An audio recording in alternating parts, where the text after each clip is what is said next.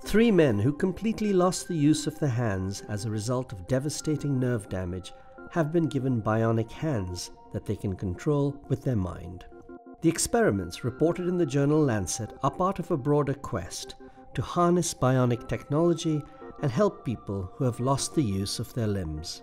The patients in the study suffered injuries to nerves that control movement and sensation in the shoulder, arm, forearm, and hand. Yes, it's a one-sided injury, so that's to be clear, they have a good hand that's remaining, but the side that is damaged is severely damaged. They're unable to move that hand at all. So how did doctors fix the problem? They first transferred nerves and muscles into the patient's forearm.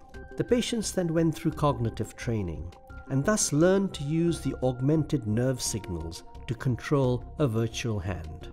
Eventually, the non-functioning hand was amputated and a bionic hand was attached in its place. In terms of day-to-day tasks, they can do what you or I can do to some degree. Bear in mind that they have one of their hands is intact, and so that will always become their dominant hand. So if their right hand was dominant beforehand, their now dominance will move to the left hand. And the remaining hand will always be a helping hand, but they can do things such as holding a cup, tying their shoelaces, or even holding their child's hand, something that they were unable to do.